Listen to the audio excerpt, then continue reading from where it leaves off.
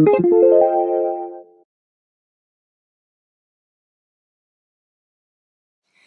guys, so today's video is going to be a review slash routine video. Basically, I will be sharing with you my review on the products, whether I like it or not, as well as my routine with it. So today we are doing a foundation, so the Bare Minerals Bare Skin Foundation. A lot of you saw it in the background of my last couple videos and were asking about it. So yeah, I'm here to review it for you guys today, and I will also have a couple clips of me applying the foundation as well. It is what I'm wearing right now. I will show you the brush that I used, the method that I used to apply it, and the concealer and the powder that I like to pair with it as well. This foundation was a pretty big deal because Bare Minerals usually only has mineral foundation or powder foundation, and I'm a huge fan of their mineral foundation, so when I heard that they were coming out with a liquid one, I was really intrigued.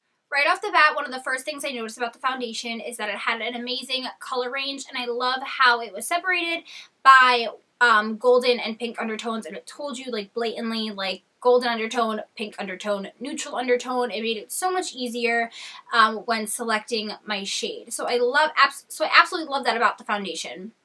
I also think it's pretty reasonably priced for what it is. So for $29, I feel it's a reasonably priced higher end foundation. I got the shade Bare Nude 09. This one is a golden undertone shade. There was a shade that was pretty similar. It was one shade down, which was the more pink undertone. And yeah, I'm not a pink undertone at all, so I opted for Bare Nude 09. So if you're a similar skin tone to me, this shade should work for you really well. I did not purchase the brush that goes along with it. I felt that I had brushes. They're not really similar, but would get the job done just fine. And I'm glad that I didn't waste the $29 on it, honestly, because I really don't need their brush to get a good application. I feel like the one that I get using my brush is totally fine and awesome.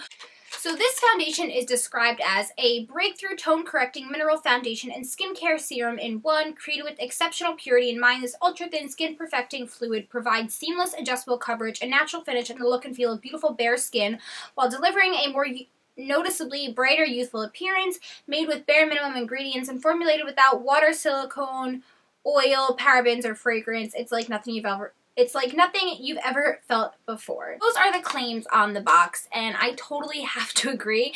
Guys, when I first applied this, I put 2 drops of foundation onto my brush and started, I dotted it like onto my skin and then started buffing it in.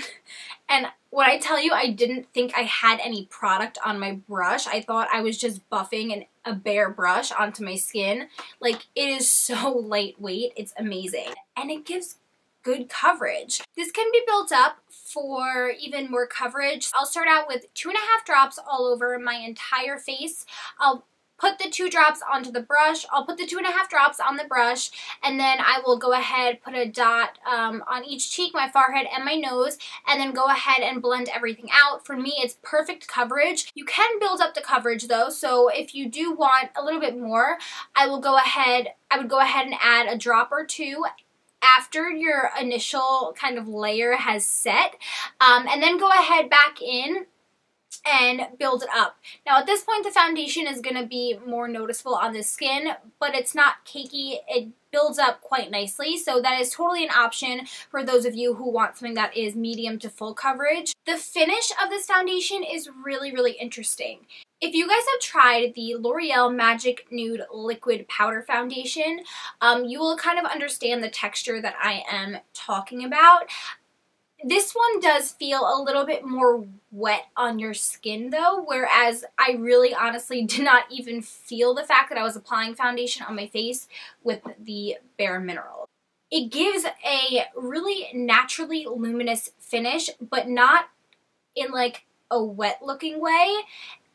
It almost feels and looks like a powder, but like a luminous powder. So similar to the original foundation, like the Bare Minerals original mineral foundation, that's kind of the finish that it reminds me of, but not powdery at all. It's like very creamy and luminous at the same time. It's hard to explain. It's amazing. It's definitely have to agree with the brightening, but it's not a like shimmer brightening. It looks like your skin is just glowing, and it's absolutely fantastic. I also love the fact that it has SPF 20 in it as well. That is a big bonus, a huge plus, especially great for the summertime.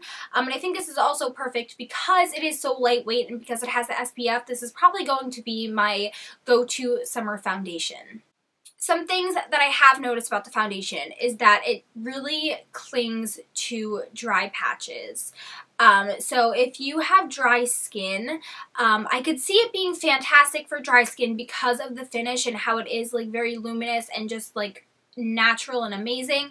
But when I had a couple dry patches on my chin, it really clung to them. And that being said, I don't know how somebody with really oily skin would like this either, because I feel like it does break up kind of quickly.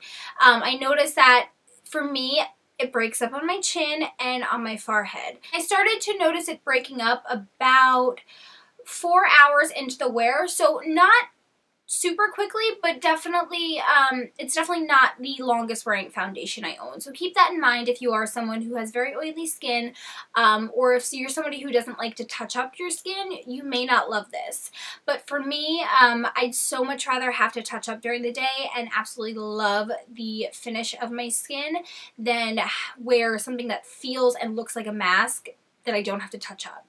So now I'm going to show you guys how I apply the foundation. I'm going to be using a flat top brush from Royal Care Cosmetics, and then I'm just going to shake up the foundation really well because it is very liquidy and we need to incorporate all the ingredients together. So then I just put 2.5 dots of foundation on the brush and dot the brush across my forehead, my cheeks, and then I'm just going to start buffing in the foundation until it is completely seamless on my skin. And you guys can see the finish that I talked about in the review, how it is very luminous but still undetectable, and I just love the way the foundation looks on my skin. I think it looks absolutely amazing.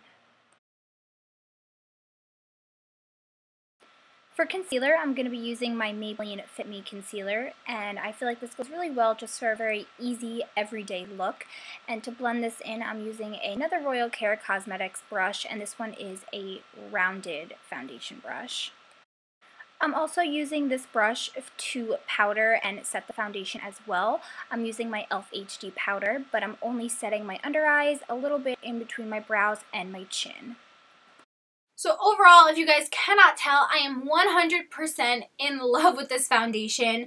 I love the finish, I love the coverage, I love how lightweight it is, I love that it has SPF, the color range is amazing. If you guys have not tried it yet, go ahead, go to your Sephora or your Bare Minerals store, check it out. So I hope you guys found this video helpful. If you have any questions about the foundation, please leave it down below. And yeah, I think that's it. So thank you so much for watching, and I will see you guys in my next video. Bye, guys!